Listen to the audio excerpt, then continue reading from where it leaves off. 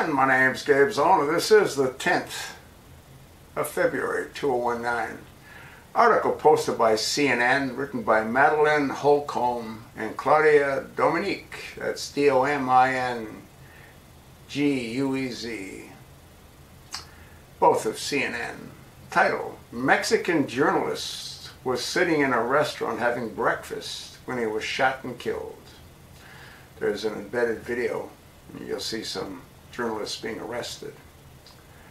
Jesus Eugenio Ramos Rodriguez was at breakfast Saturday morning when he became the second journalist murdered in Mexico this year.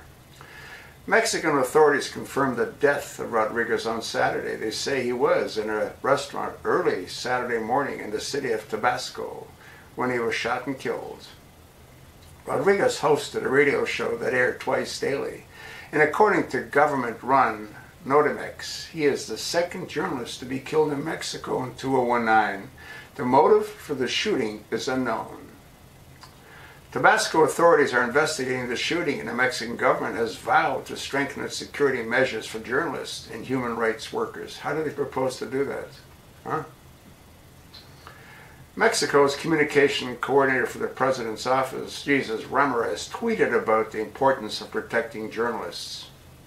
Quote, "Freedom of expression is a right and a fundamental element for democracy, justice, and liberty," Ramirez said on Twitter. Too bad YouTube, Google, Facebook, Twitter don't necessarily agree with that. Nor does GoFundMe or PayPal. They shut both of my accounts down.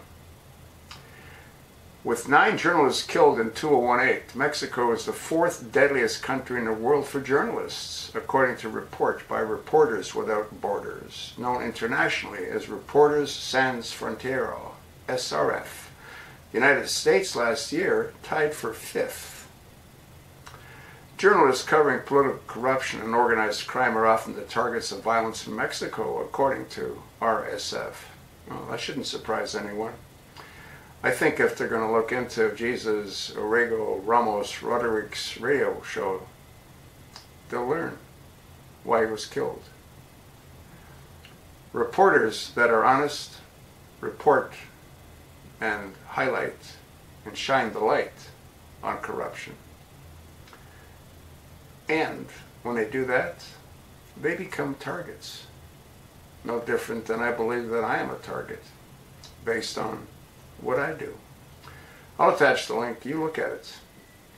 You might want to pass this along to like-minded friends and repost it in your social media accounts. Thanks for listening.